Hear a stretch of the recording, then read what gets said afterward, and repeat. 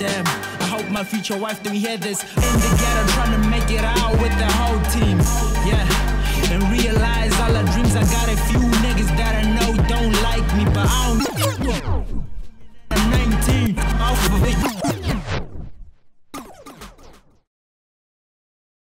Bambata means is to stomp.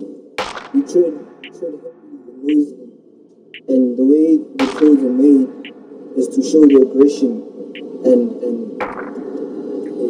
obviously the eagerness of how the clothes are.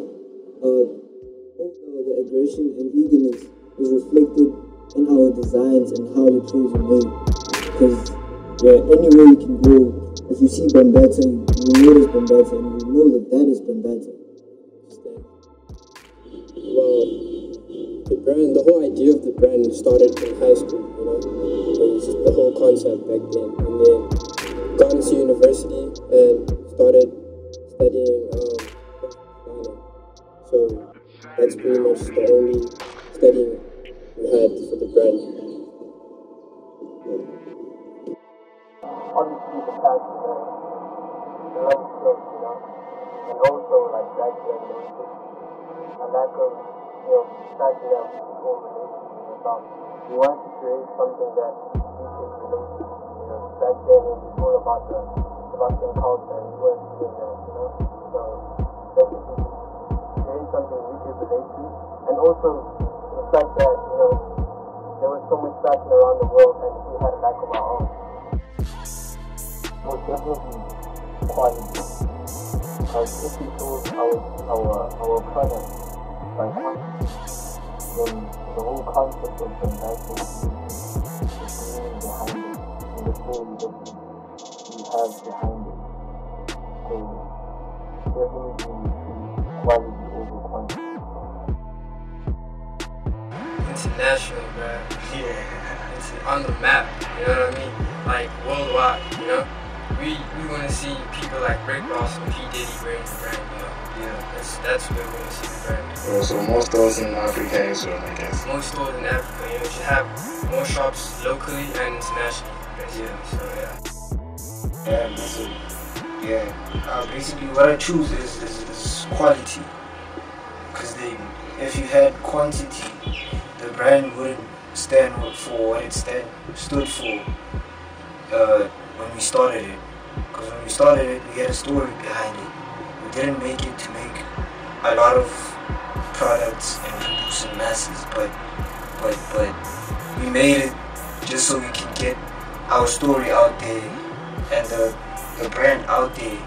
Basically, what we wanted to do is do us, not trying to please everyone and put the brand in every store that there is.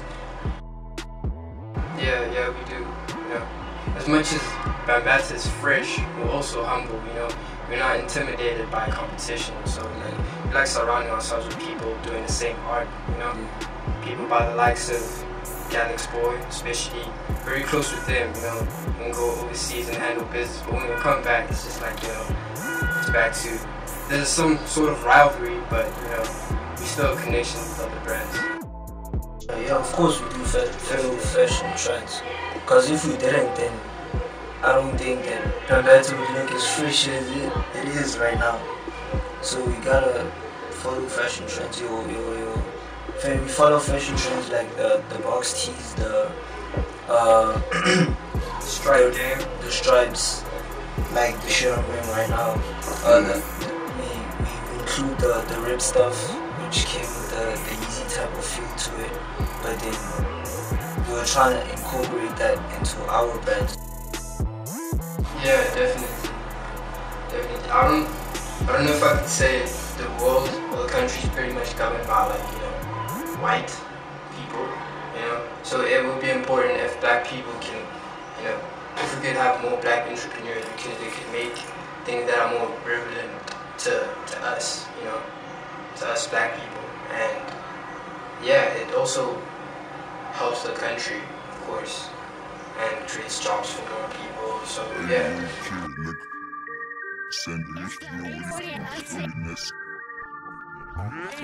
Cash rules everything around me. Give me some time, y'all are gonna know about me. And I never change, still the same way that you found me. Have faith in the nigga, don't you ever doubt me. I'm doing shit that you never did. Ay, I hate girls who can never hit. Matter of fact, I'm